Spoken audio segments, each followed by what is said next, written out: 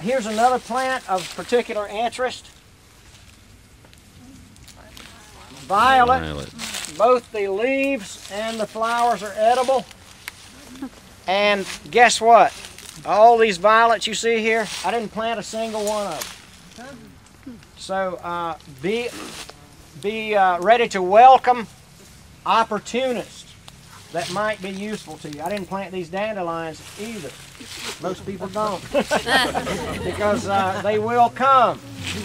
I just put paper covered by a heavy organic layer to smother that existing sod, but without disturbing the soil food web.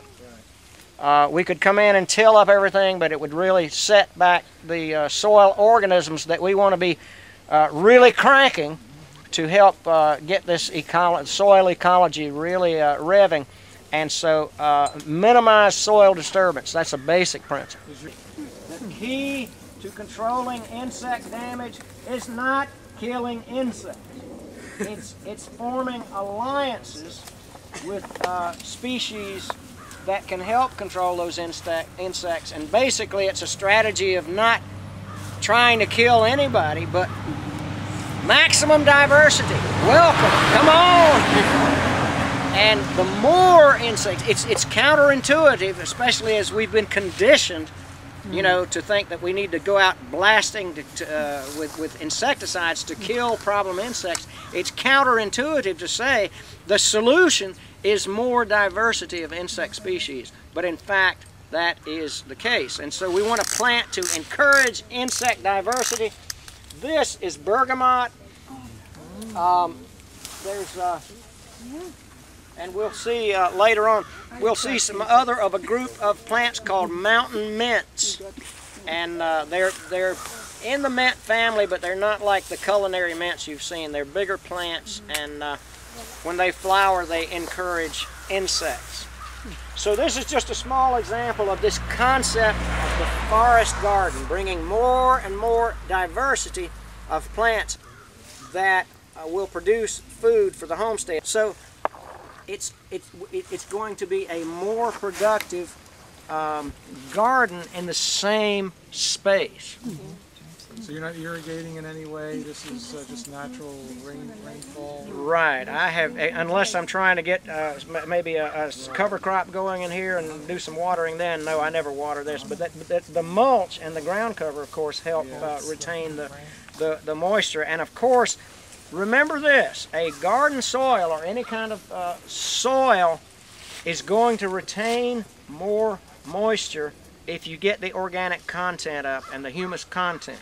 This is for real, folks. Every kind of organic residue should be seen as a resource, a priceless resource. What we're looking at now is the mushroom operation, and I encourage you to think in terms of doing more. You know, we typically when we think of the homestead, most people are going to be working with plants, and a lot of them are going to be working with animals. But we forget that other entire order of beings, the fungi. Really learn something about the biology of these species. It's really fascinating. They're very different in terms of the way they go about making their living and reproducing their kind. They're very different from either plants or animals.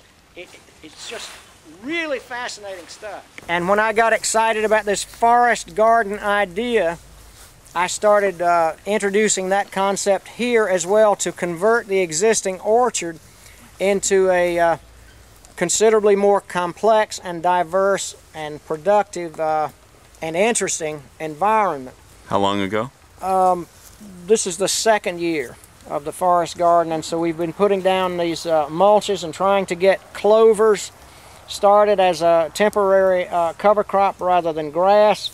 But with this kind of space, it's it's an ongoing process, and so there's some areas that are still in grass, and there are others that have been converted a little bit more in other directions. So there are a lot of possibilities for introducing other useful species into the forest garden. The forest garden idea can be applied on any scale, and here's a little tiny application of the concept. A chestnut tree, or over here a mulberry tree, with comfrey planted at the base. When it gets to be a mature tree, it will provide shade for the birds. In the case of the mulberries, it will provide dropped fruit. In the case of the chestnuts, they will help control the chestnut weevil, and they will also eat the comfrey. So it's another case where, you know, what could be just one single entity is turned into something more diverse and dynamic.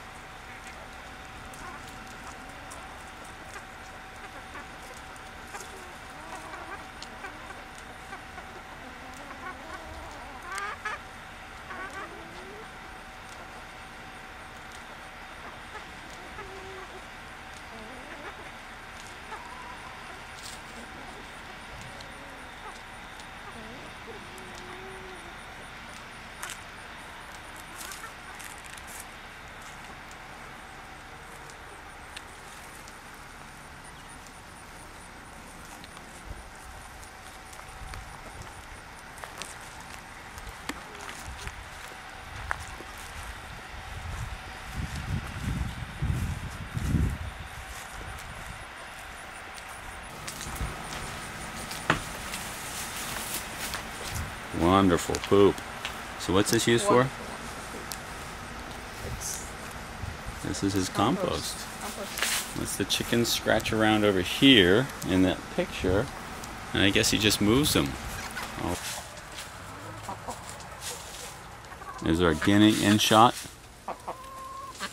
Within range for a good picture? Oh, there's one.